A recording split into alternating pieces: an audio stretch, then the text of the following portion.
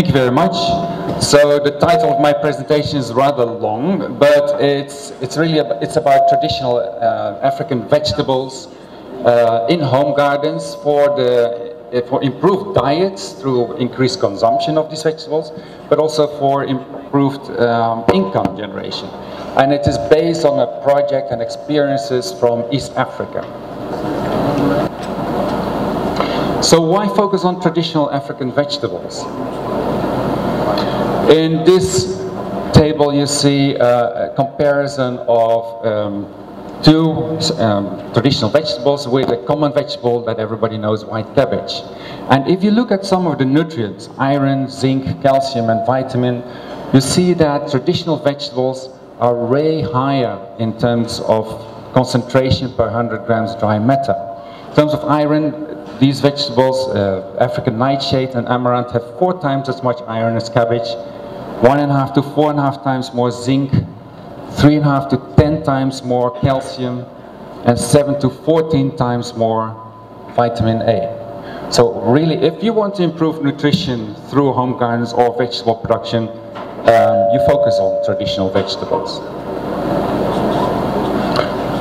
So what was this project about?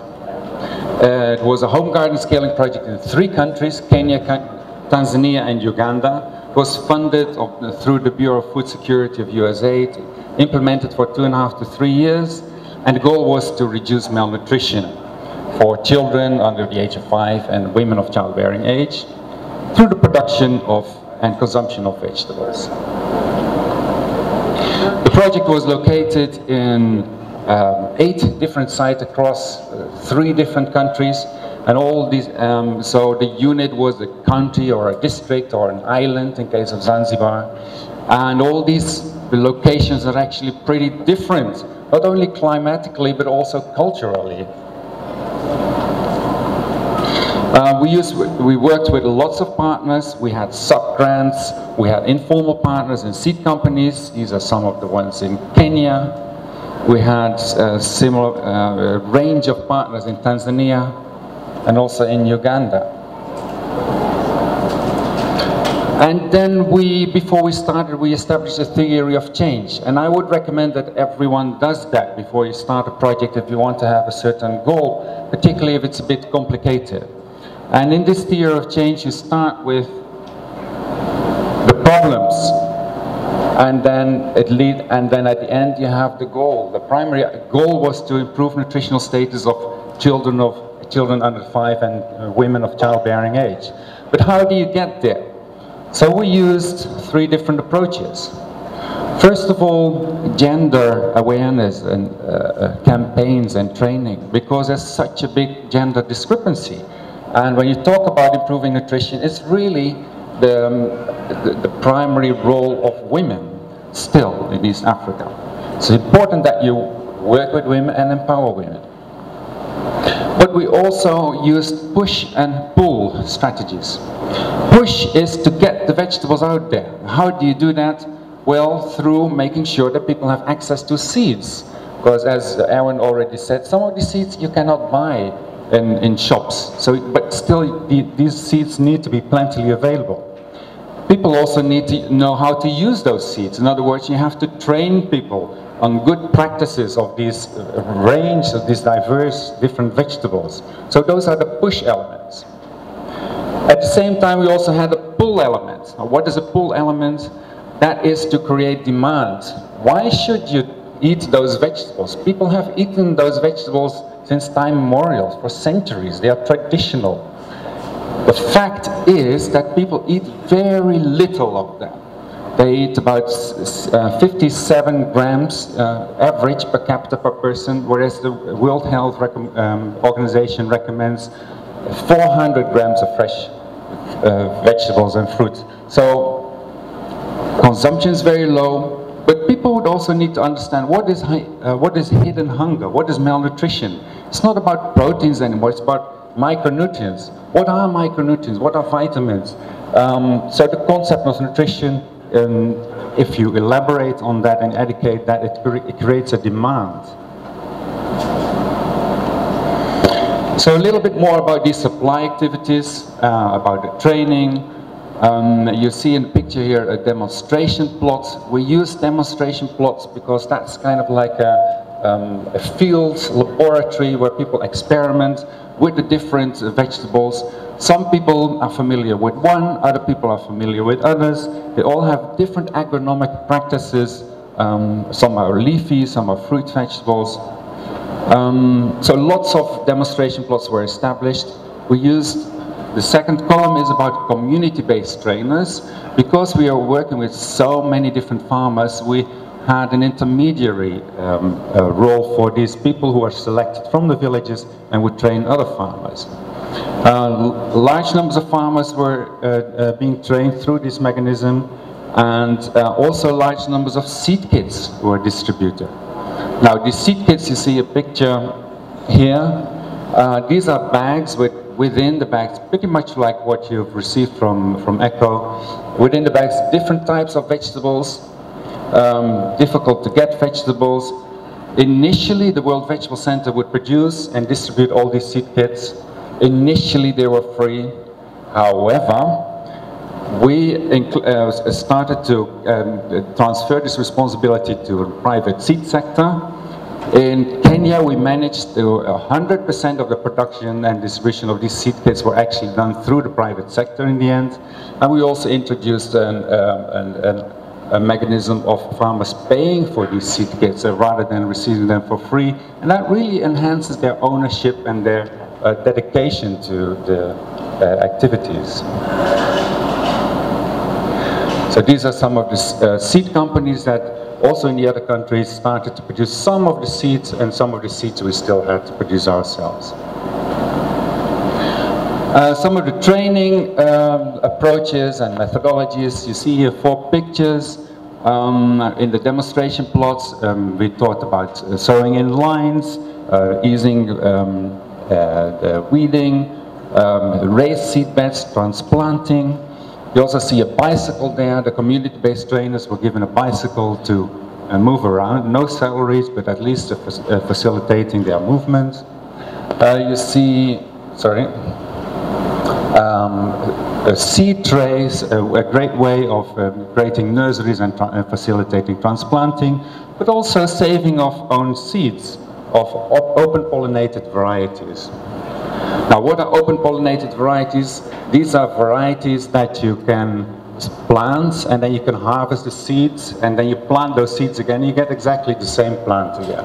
As opposed to hybrids, which you can plant, but you cannot harvest the seeds. You can, but if you plant those, then you get a different type of vegetable. So all the vegetables we work with are OPVs. What are the pull activities? This is, as you remember, is to enhance demand for vegetables, to enhance demand for the consumption of vegetables through increasing awareness and accelerating behavior change. Here you see a picture of a field day. We had massive field days when we started to enter new villages and started to operate in new places.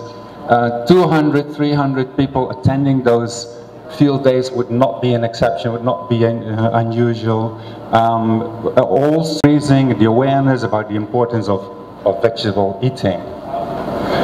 As part of that was also cooking demonstrations, and again, if the whole family starts to like these different vegetables, but also different recipes, because some of the traditional ways of cooking actually destroy nutrients or pour away nutrients.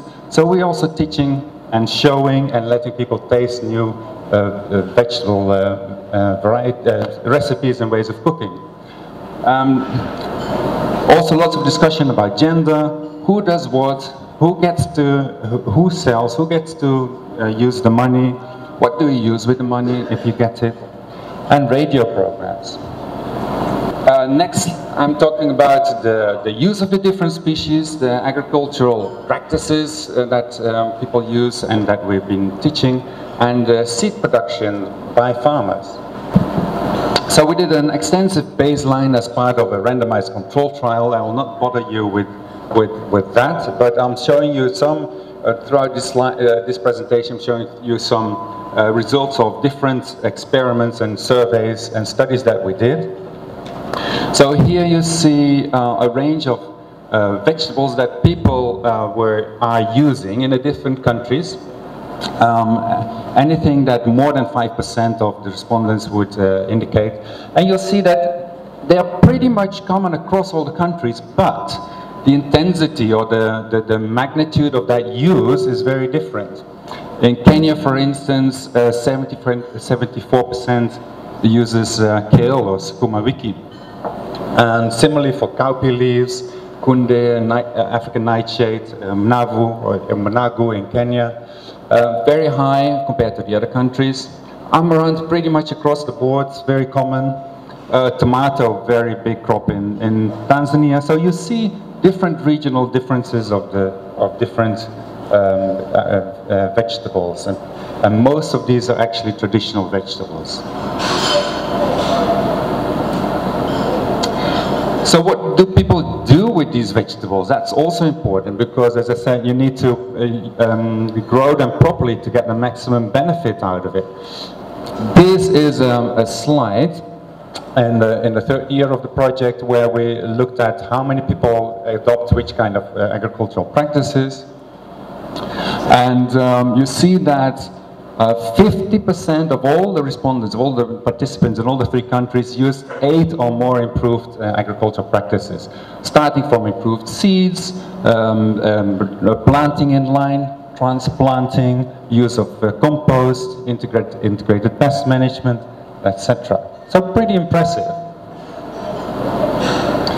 However, we also want to know, has there been a change from the baseline until the end? Has our theory of change and our strategies, has it actually had any impact? So just these are the results of the baseline and the endline survey, and I'm looking at the differences the differences between before and after. What I'm highlighting here is the use of animal manure, composting, and mineral fertilizer. You see that in Kenya and Tanzania, the application of animal manure and compost has increased significantly, and at the same time, the use of mineral fertilizer has decreased. Now, that's a good thing as long as you produce, you apply. The bottom line is that you do apply nutrients, plant nutrients to your plots, because especially if you harvest your vegetables in an intensive manner.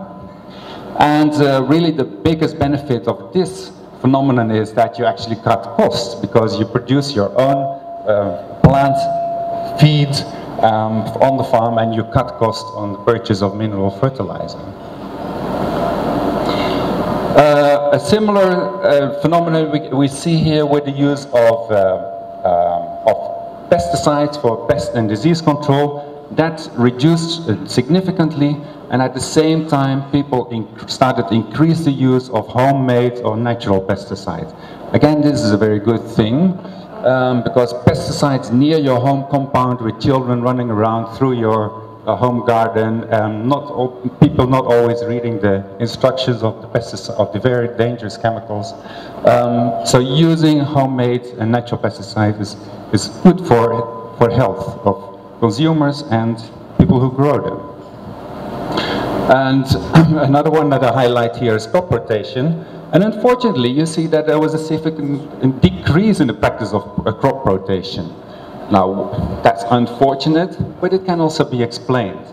If you have a plot of 6 by 6 or 10 by 10 meters, and you have 7 different varieties and species, and one species has a cycle of 3 to 4 months, it becomes incredibly complicated to rotate. So it's not surprising that people did not adhere to crop rotation practices.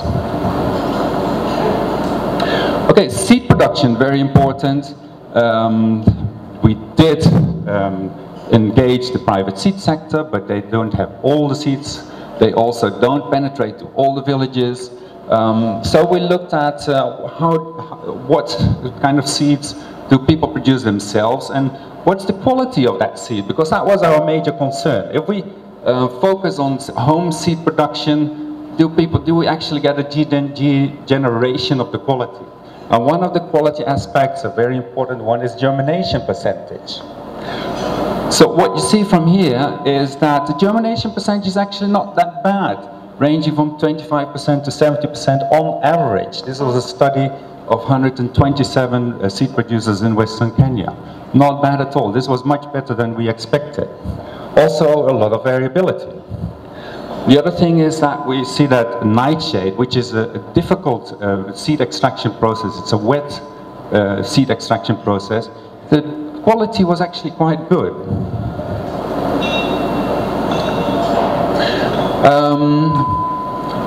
Then we also looked at, so how do people get those seeds? Even seed producers, if you want to produce your own seed, you have to get your initial seeds from somewhere. And the last column shows that actually the majority of the seeds of all these different varieties were self-produced. So you produce your seeds with seeds that you have produced for generations. However, there's also other sources, agrovets, shops, gifts from others, and purchase from neighbors. And you see that, again, it differs by species. African nightshade is the species in Western Kenya that is mostly purchased in shops, in agro-vet shops. Why is that? Because it's such a laborious process to produce your own seeds. Gifts were amaranth. Amaranth is relatively easy and prolific cedar, so easy to give away. So you see all those nice differences. All right,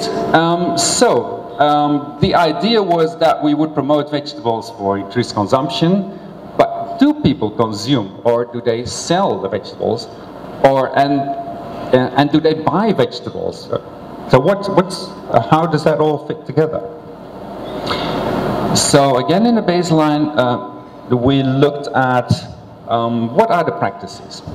So we did a recall of the past 30 days, and we found that across the 3 countries, the average harvested amount of vegetables was 326 kilograms. A little bit is lost, 8 kilograms in the process. Home consumed 44 kilograms, but sold 273 kilograms. And people also purchase quite a significant amount from outside, 121 kilograms. So if we look a little bit from here, we can see that selling and trade is actually very important, even in Homegardens production. What you see here in the picture this is from Machakos County, and does anybody know what's in those bags? Who can guess? Who is from that part of Kenya? Nobody? Well, it's cowpea leaves. These bags are filled with cowpea leaves. Every morning along the tarmac, producers, they come up with these massive bags that they've started harvesting at 4 o'clock in the morning. They are loaded up by pickup trucks and fetched to Nairobi, to the wet markets, to the wholesale market. It's a very big business. So to conclude, more than 80% of all the vegetables grown was sold. But there was also differences among countries. In Kenya, the trade was actually much more developed than Tanzania, for instance, and Uganda was kind of in between.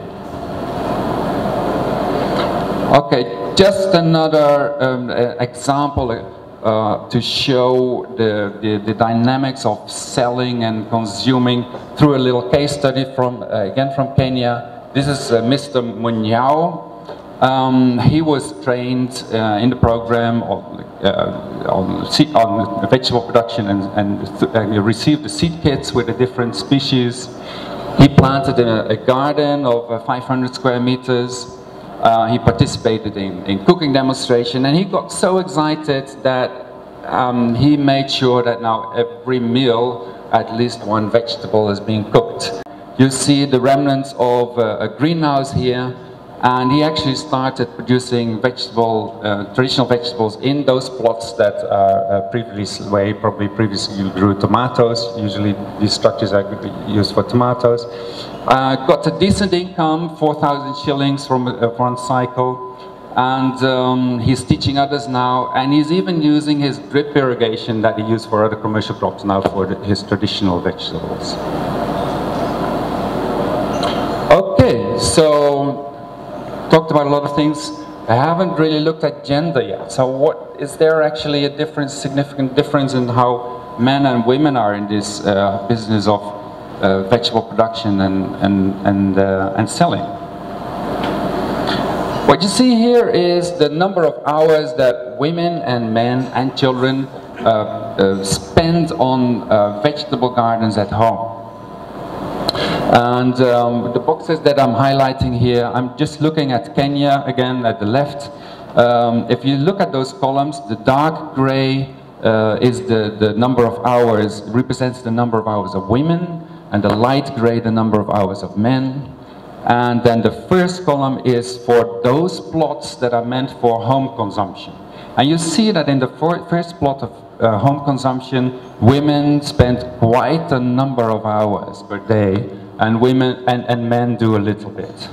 However, on the plots, the commercial plots, women increase a little bit of their labor also, but men even more. Men are now very keen when it comes to selling. So that could be a bit tricky, right, if you move from home consumption plots to commercial plots. However, what we also see is that if we look at who sells those vegetables, it's the women. Right? 55 to 75% of the cases, it's the women who sell those vegetables.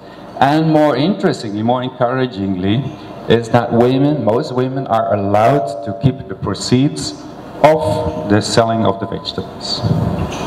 So that's good news.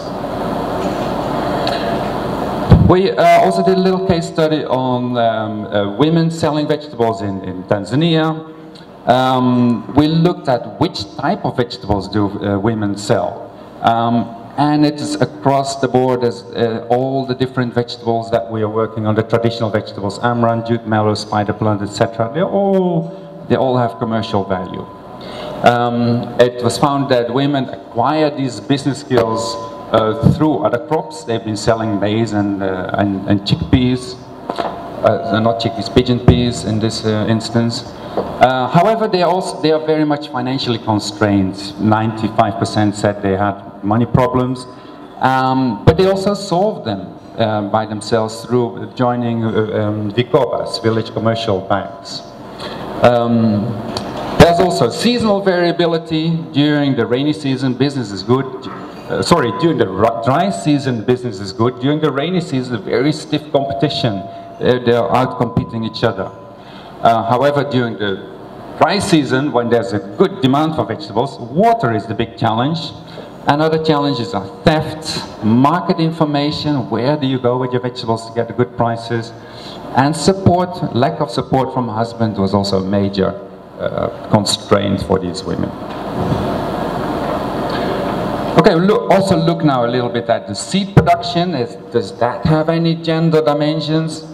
Well, we see that men and women produce seeds for themselves, but women, even though they are involved in commercial production, they give a higher priority. The main reason for producing their own seed is for home consumption, securing the home consumption.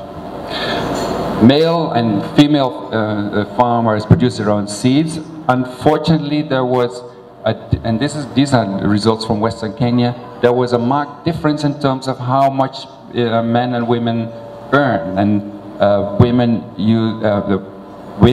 earn $14 less from the same amount of seed production than men. So still some work to do there. And it's actually not only common in Africa, it's probably all over the world a thing that we have to work on. And seed insecurity persisted. So there's a lot of seed production of different varieties, but still everybody perceives there's a lack of seed during for certain varieties and certain times. It's not available all the time everywhere. So seed companies, you still have a big role to play making these varieties available in the rural areas. All right, so summary of the lessons learned and conclusions. So home garden scaling in East Africa, it can increase the diversity of vegetables grown for home consumption and selling. We have seen that. And also the adoption of good agricultural practices. So diversity is good, contributes to better nutrition, and good agricultural practices make sure that the availability of vegetables increase. Measuring the impact of the project activities on the dietary diversity is not easy. Not sure how many of you are aware with this indicator called Dietary Diversity Score. We use that. The tricky part is that we use the Dietary Diversity Score of FAO, which considers 12 different food groups. However, all the traditional vegetables, they fall in the same group, in dark green leafy vegetables. And dietary diversity scores look at diversity, like does the diversity increase over time due to some kind of intervention, but it doesn't look at the quantity of what is produced or being particularly what is being consumed of that particular group. So the diversity, unfortunately for us, because we couldn't demonstrate then the impact, was very high already at the baseline. So people increased the consumption, but the score didn't significantly change. Households, however, were able to extend the period of availability of vegetables, and that is good news because vegetables are very seasonal, particularly in rural areas with water scarcity, but they were being able to significantly increase the period of availability for 1.3 months. More than 90% of the participating households mentioned that the quantity of vegetables consumed by children increased. That was the whole aim, and that the health of the household members had improved. Conclusion. So, although the intended pathway was to improve nutritional status of women and children through increased production and home consumption of vegetables, this was only partially achieved in the intended pathway. So what is the other pathway? So our intended pathway was to increase home production, increase availability, increase consumption. No, there was a lot of selling going on, and what we did not really measure was how much of that selling actually is being consumed by others, or how much of the vegetables that that people buy from the income that they gain from selling vegetables is being consumed. We did that a little bit, but we did not study that as detailed as for the home consumption part. So, a significant amount of vegetables is actually being bought, and that would also potentially increase and improve diets. Lastly, women business opportunities do exist. There are several, there are numerous in production of vegetables, in production of seeds, but they have different constraints and in different places and in different ways. So really, if you want to work with women, improve their status, improve their role and their significance in improving nutrition and income, you have to look at those constraints in the very different circumstances. Thank you very much for your attention.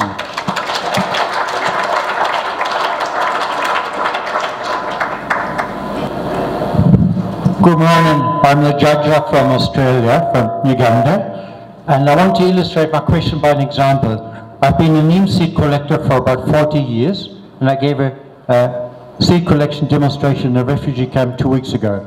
And if I do it right, wash them, whatever, dry them properly, I get everything right, time after time. If I take shortcuts, it doesn't work. They get moldy, fungus and something. So how how do people in your project areas learn how to treat seed, how to dry and process seed, and do you or your team sometimes teach them? That's what I would like to know. Thank you. Yeah, thanks very much for your question. Yes, we do teach farmers to produce seeds and community-based trainers to produce seeds. There's, as I mentioned briefly, there's dry methods and there's wet methods, like the nightshade has a wet method, which can potentially be very tricky. However, we see that people are actually quite good at it, and perhaps that's because these vegetables have been around for many centuries. They're collected from the wild, but they're also grown, and people have developed those skills. And we were also very much concerned about the quality, like the molds, just like you. But we have shown that in our study that the quality of the seeds were actually quite good. They're not according to international standards, which should be like between 80 and 98% germination percentage. We also see that people do specialize. So not everyone is good at producing seeds. Some people are more specialized in producing certain seeds, other in other seeds, and there's a lively trade and bartering of seeds. And so there's a healthy diversification and specialization going on in the villages. Thank you. Okay. Thank you, Dr. Ralph. Is that on? Okay. In your lessons learned, you mentioned that 90% of the households had an increased consumption of vegetables and that health improved. And I'm curious, how do you determine how the health was improved? Was there kind of a before and after, a checklist or something like that? Yeah. So I must say that was a survey question. That was people's own perceptions. So we did not, well, we also measured that. We actually didn't get very good presentable results on that, statistical results, but it's always also nice to have people's own perceptions. So those data were people's own perceptions.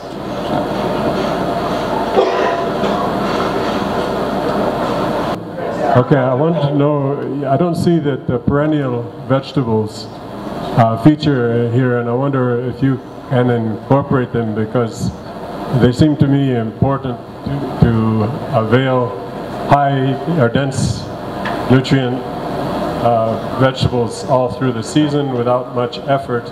And the second question is, recently the UN made a declaration for small farmers that I'm sure you must be aware in November, which defends the right of farmers to produce, share and sell seeds. However, some countries here in East Africa have begun to restrict that right. Have you taken an advocacy role in this, or has it affected your work? All right.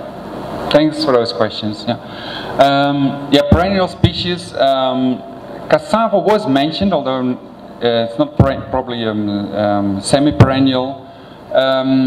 In Uganda, there's a significant, if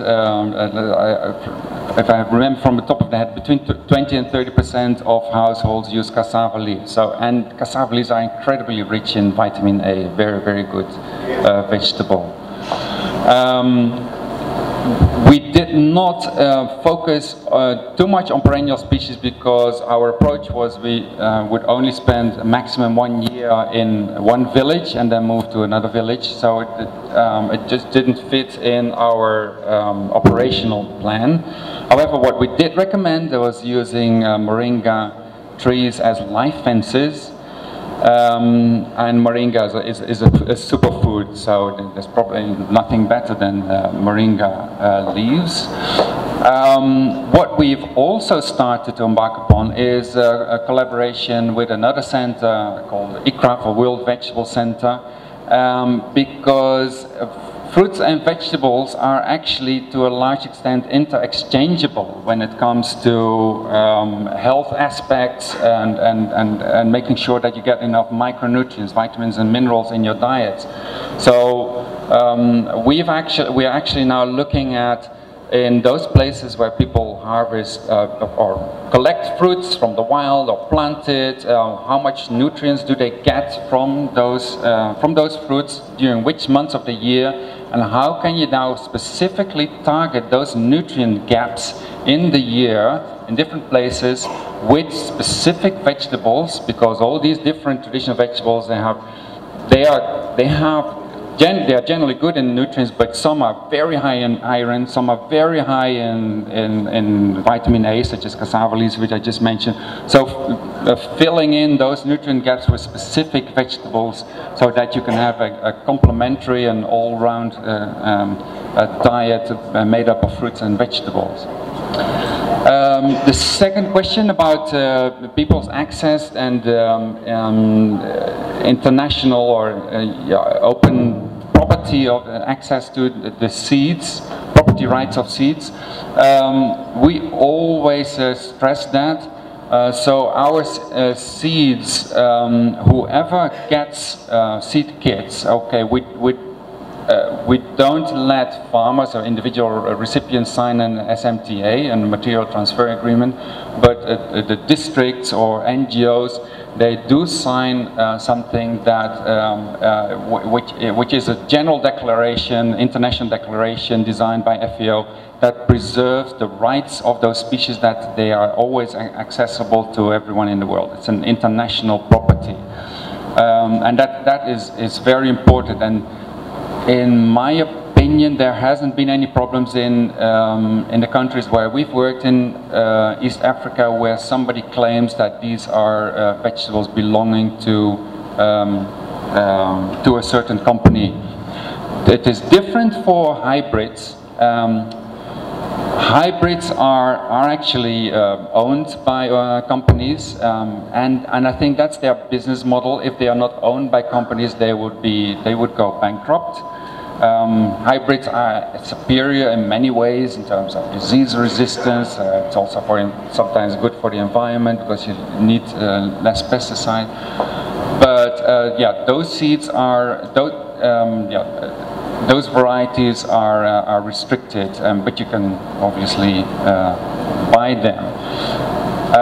All our varieties in World Vegetable Center are open pollinated, and so they can be reproduced by anybody who gets hold of them. So we allow one more question here, another one here, then we go there behind. I'm Maria Matias from Foresta, Tanzania. Thank you for a very interesting presentation. I want to get more experience from you on how do you go about controlling pest and disease. Right, yeah. So right in the beginning we had that dilemma. Do we promote the use of pesticides or not? And initially we also had seeds of tomato, courgette, zucchini, and bell peppers in the seed kits. And we found a pronounced difference between those global vegetables on the one hand, like tomatoes, zucchini, and bell peppers, and the traditional ones. The tomato, zucchini, peppers they had major problems with pests and diseases, and we had at that point not started to educate on the use of pesticides. We also had a bit of a tricky situation, and there was a lot of debate within our own organization and our donor organization whether we should allow, whether we should actively train the use of chemical pesticides, and we decided not to. Why not?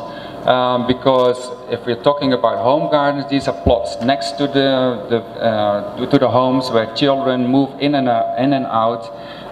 We were randomly selecting beneficiaries because of a randomized control trial. So in the very poor, malnourished, affected areas where there's unfortunately high correlation with less education, illiteracy. So teaching, even if you teach the use of pesticides in a very good way, if people cannot read, the chances of misuse of these pesticides are enormous. And if you're a project working on improving health, then you risk that you're actually creating a lot of harm in terms of health. So we decided not to. However, what did we do? We did then actively, we removed the tomatoes, courgettes and bell peppers from the seed kits, put some other traditional vegetables in it. Traditional vegetables are also affected by pests and diseases. Don't dream about that. These are resistant to everything. They are affected by mold, by powdery mildew, aphids, spider mites, what have you. But there's a lot of ways that all these insects that and diseases that I've mentioned, you can address them. You can address them with soapy solutions. You can address them with extracts of Tithonia, Lantana camara. Mix them a little bit, add a little bit of soap. So we have all these different methods that we have been actively been teaching, and this is where the method of community-based trainers comes in. So we called all these community-based trainers, gave them intense training on how to prepare these different natural medicines, natural pesticides, and it does have an effect. You cannot control 100%. You also combine it with other IPM, integrated pest management practices, rotation to some extent, catch crops, repelling crops, burning of refuse, spraying water, great for controlling spider mites. It's the most effective way of controlling spider mite. Just spraying water on top of the plants, right? And ideally also a little bit on the underside of the leaves, instead of just on the floor. That gets rid of your spider mites. There's a lot of ways that you can use natural methods to control pests and diseases. I just wanted to mention that seasonality was one of the most prominent limiting factors there in people's ability to produce vegetables. I worked with a program, well, a couple of programs for 10 years, getting local farmers, smallholder farmers, to develop different water systems, water management systems. And one of the most widely adopted, and it spread even to several other countries, was using making very, very simple water filters. They could filter the water being used in bathing, not from the latrine, but from bathing, from washing dishes, from washing clothes, etc. They could filter it, get the soap out of it, and then use that for growing vegetables year-round. And a lot of the women tripled and quadrupled their income from vegetable growing because the vegetables are more valuable during the dry season. Sure, no, exactly. I didn't focus on that. I think last year I focused more on climate and water-saving technologies. But you're very right. Water is the main constraint of vegetable production in the semi-arid areas where we are working. So recycling the use of household water is a major opportunity to extend the vegetable production in the dry season. And last year I also showed you the technologies such as keyhole gardens and sack gardens, where you actually, instead of pouring your precious water on the ground and it just disappears in the ground, you actually pour your water in a medium that is contained and where you're actually increasing the chance of getting it to the roots of the plants rather than it to just disappear. I have appreciated your presentation so much. I'm Dela coming from Ghana. You made mention of cowpea leaf, and I want to know if there's a specific cowpea variety and the age which is being harvested as a lucrative business you have been talking of. Thank you. All right, the one that I remember is Vuli. It's there's a lot of cowpea varieties. We have there's a lot of varieties and accessions of traditional vegetables. We have a collection of more than 2,600 different accessions here only in Arusha. In Taiwan we have more than 60,000. So I would also encourage you to come to our research station, by the way, on Friday for the excursion. But Vuli is the one that we selected. It's good. You know, cowpeas are obviously also used for seeds in many other countries. The seed is the primary product. In Nigeria, cowpea leaves are a triple purpose because they are used for animal feed, it's a major animal feed. But Vuli is a crop that you can harvest, harvest repeatedly. So you cut and then it resprouts, and it has a very good drought tolerance.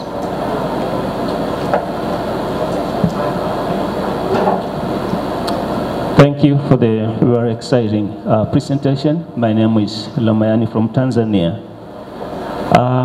When you were presenting, you mentioned one of the challenges being that women are more producing the vegetables, and that, of course, they have the big intention is to generate their income.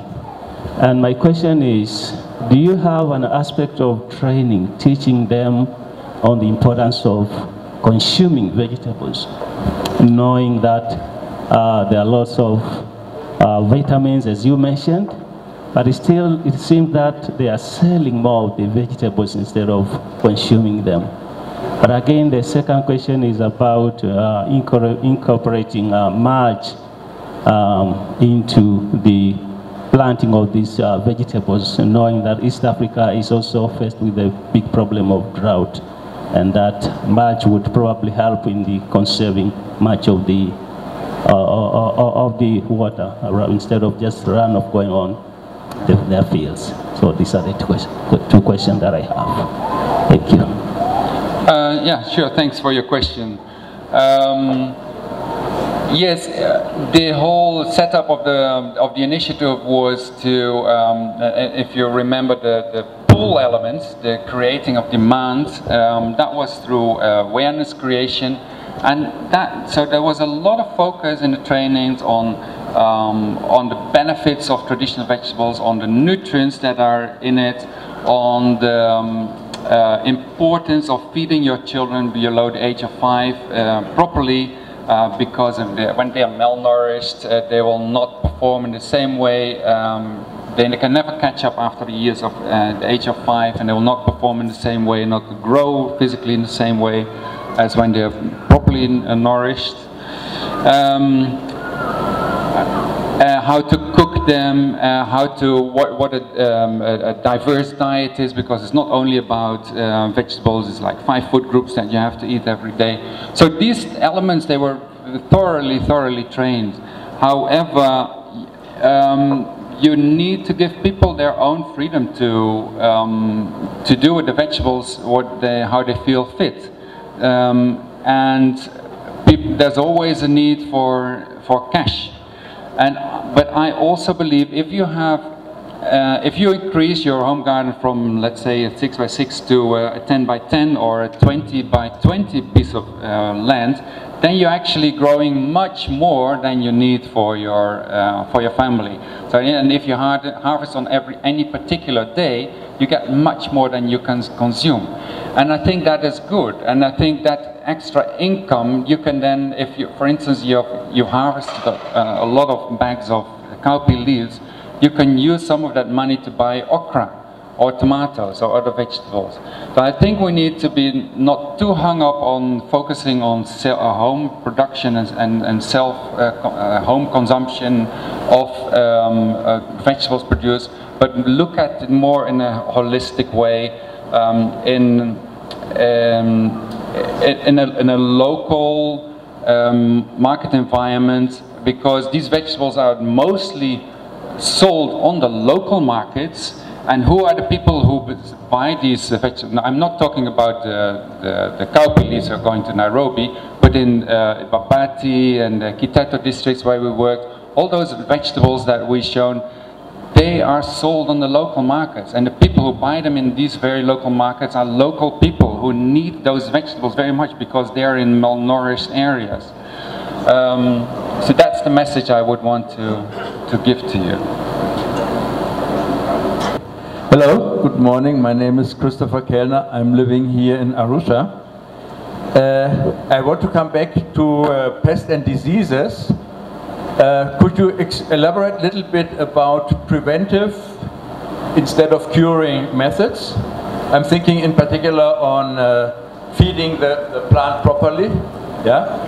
And my second question is, what I'm missing, I love to produce vegetables, what I'm missing is a calendar, what to do when best. I mean, in Europe this is relatively easy, you always have that because the climate is relatively unique, but then here, if you are in the Arumero district, coffee banana belt is different than if you go 10 kilometers south.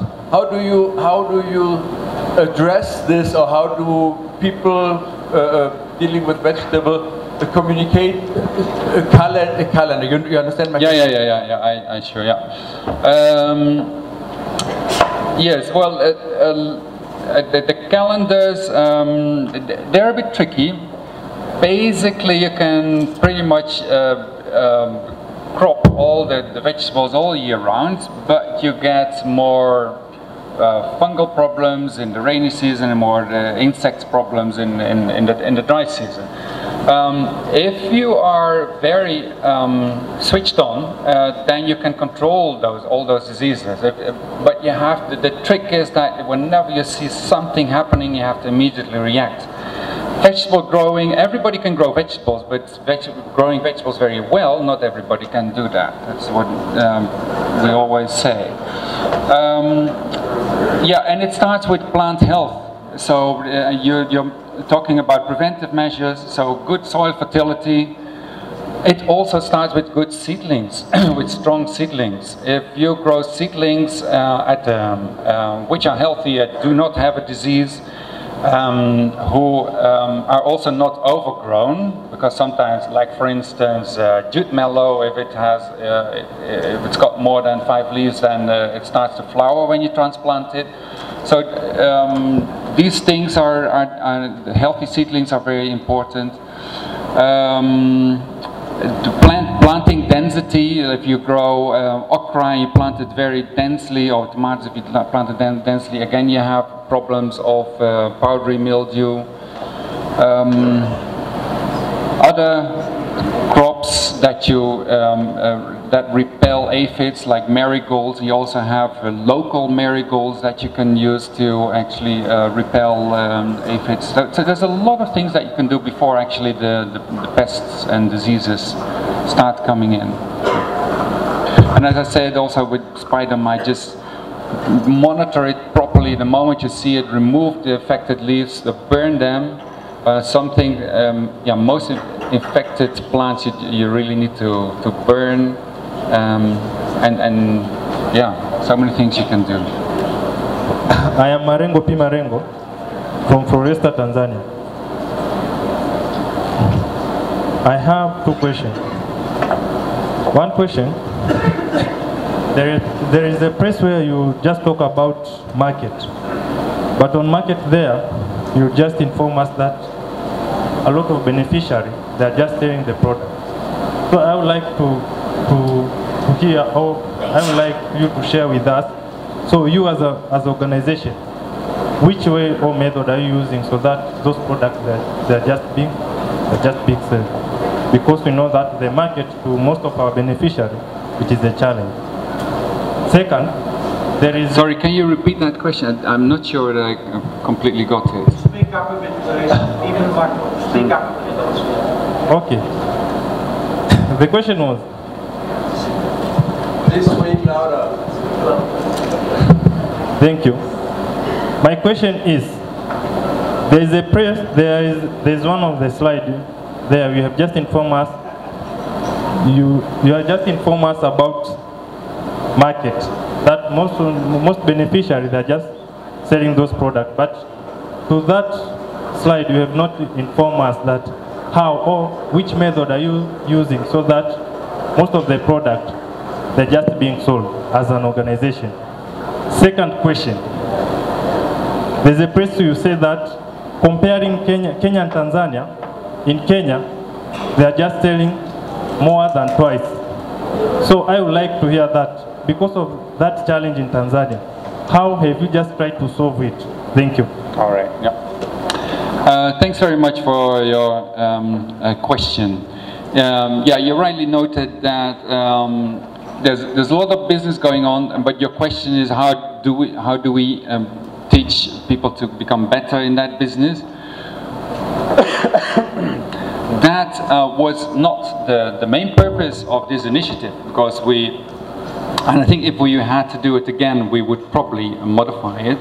But initially we were focusing on home consumption through this model, this impact pathway of increasing vegetables through the home gardens, home consumption, increased better nutritional status. And there's also a bit of, let me go to that impact pathway.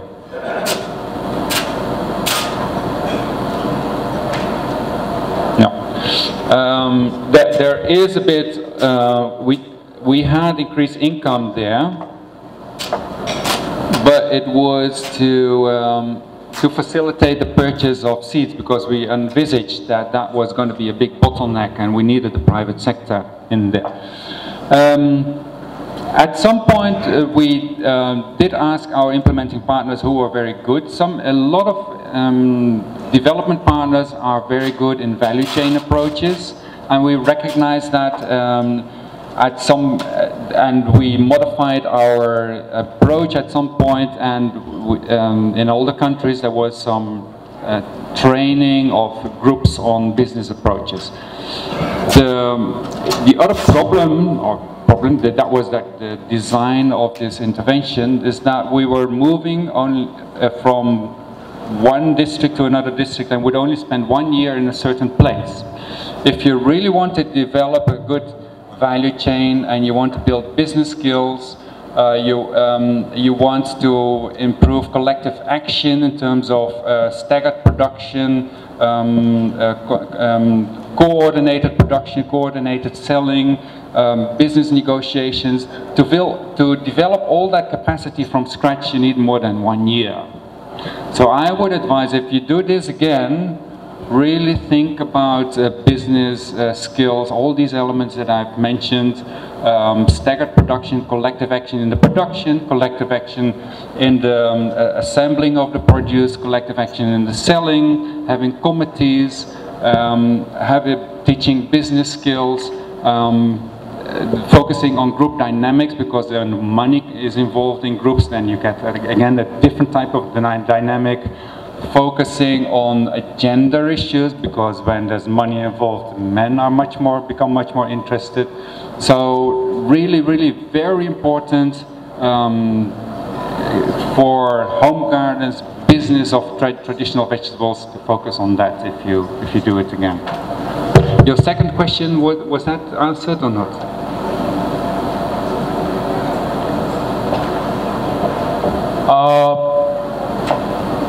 There's some questions in the back. Maybe the last one. The last one.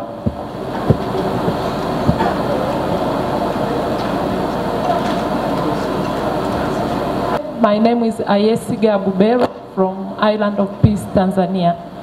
I just wanted to know if you are doing anything or you have done any study on post-harvest loss or post-harvest handling and management, especially on the vegetables. And what are your lessons and the advice to us organizations who are doing small gardens to smallholder farmers? Thank you. Yeah, thanks for that question. That's actually one of the solutions to address the availability and or the seasonality of the vegetable production. And in other projects we do focus on that. So if you come to our station, you'll see that we have different types of drying technologies for different type of systems. Obviously some are more expensive than others and some are more sophisticated. But drying of vegetables, including all these that we talked about, the traditional vegetables, is a very good way of preserving them and making them available in the dry season. And there's also a lot of cultural aspects to that. In northern Tanzania, Arusha, Arumeru, people hardly dry vegetables because there's too much rain available here.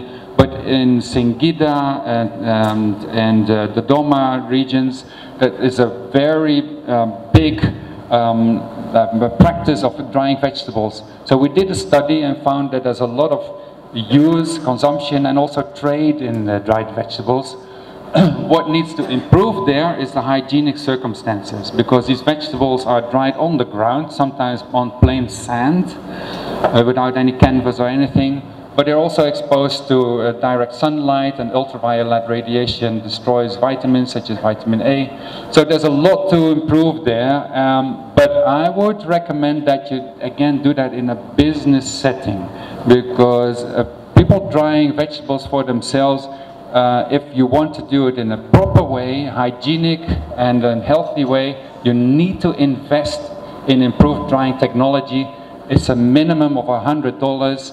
And a poor family, the households we work with, they will not invest in $100 to drying technologies. So it has to be done in a group setting, with a kind of like a business mentality, and then you can go from very small entrepreneurs to as big as you want.